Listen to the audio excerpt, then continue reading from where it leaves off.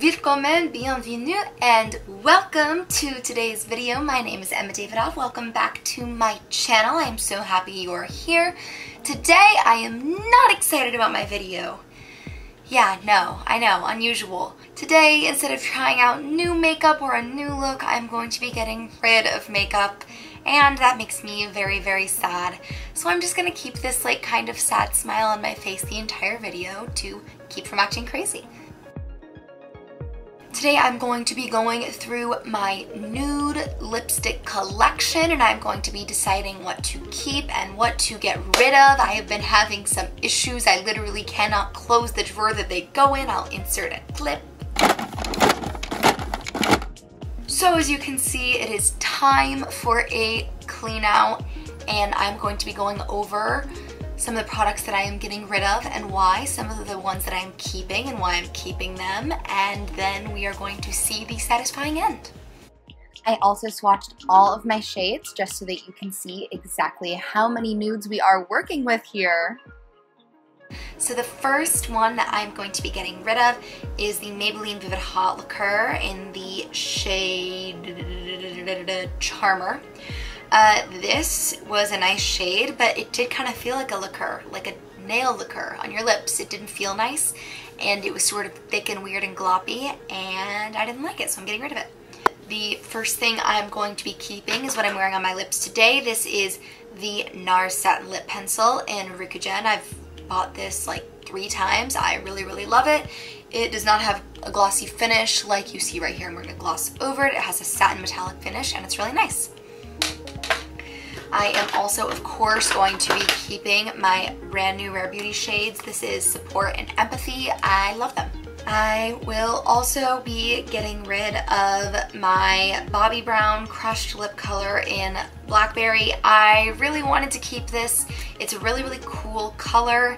It looks like a really dark chocolate brown coming out, but then when you put it on, it's almost like it said a blackberry, but it's kind of patchy, you can see. So I'm just getting rid of it because I don't wear it. The next thing I'm going to be keeping is the Givenchy Rouge Interdit Vinyl in the shade Rose Desirable. This is honestly a pretty similar color to what I'm wearing right now, but it's a little bit darker, and it just goes on so smooth, so moisturizing, and it's kind of shiny, which I like. Going along those same lines, I'm going to be keeping the Senna Lip Luster in Rosette. It sort of has a similar sheer thing going on, but instead of in that sort of rosy tone, it is in a very muted nude, and those kinds of nudes don't always look good on me, and this one does, so it's a rarity. I'm keeping it. The next thing I will be getting rid of is from the Urban Decay Vice Lipstick Capsule Collection. I think this was like a special edition for a Halloween or something. It's in the shade Smog. This is honestly a really cool lip color, but I will never wear it because it's in literally like a bronze gold. I just have no occasion to wear it, and it's taking up space. And although it is really cool, I am going to have to say goodbye. Speaking of the Vice lipsticks, I just have like a billion of them because I bought the Vault a long while back when they first launched the collection, and so we're going to be seeing a lot of those come up. Some of the Vice lipsticks that I'm going to be keeping, I have 4 of them, are the shades Weirdo, Naked, Manic, and Sheer Liar. Weirdo and Naked are just 2 beautiful creamy nudes. One's a little warmer, one's a little cooler. I love them both. Manic is, again, kind of that similar rosy nude shade to both the NARS and the Givenchy, but this one is much more creamy and richer, and it is not at all like a balm. It is fully opaque. And lastly is the shade Sheer Liar. This is similar to Weirdo, but it's just a little more balmy. And now for the Vice lipsticks I am getting rid of. I'm going to be getting rid of the shade Backtalk. It's just a little purpley for me. It's not super flattering.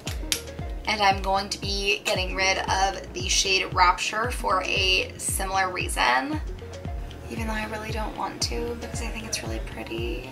But I really have to because I just can't keep that many new lipsticks. I'm also going to be getting rid of 4 more, those being Conspiracy, Amulet, Gubby, and Stark Naked. Conspiracy, Amulet, and Gubby are 3 metallicized ones. They're very intense. Amulet and Conspiracy are different shades of a chocolate metallic, and Gubby is just sort of a light pearl metallic. It's cool to highlight with, but honestly I have other things I'd rather use. Okay, so not to be that person, but out of these 2 I do feel like I have to pick one of them. I know I just said I was gonna get rid of them, but honestly brown metallics like that are pretty unique, right? Shouldn't I keep one? Can I? Don't I deserve it? You have a problem, sir. Seek help. I think that I am going to keep the shade Conspiracy. I know, I'm bad. Okay, the next thing that I will be keeping is this Clé de Peau lipstick. I don't know what the shade is. I don't know what the name of the lipstick is, but it is one of those shades that literally just makes you think this girl's a model. It's like that perfect nude that you see on Kate Moss and Candice Swan Opal when they're bronzed and beautiful and just staring into the camera with some bright eyes. This is that nude. In a similar strain of that model nude, I'm going to be keeping the Bobbi Brown Crush Liquid Lip in Lychee Baby. Speaking of lychee, please try lychee tea. It's so good. There's a place on the Upper East Side of New York called Atiaz Teas and Coffees, and they have a lychee tea. I get it, a lychee iced tea with 2 pumps sugar-free vanilla. It has like no calories, and it is delicious. And also the Tartist Lip Paint.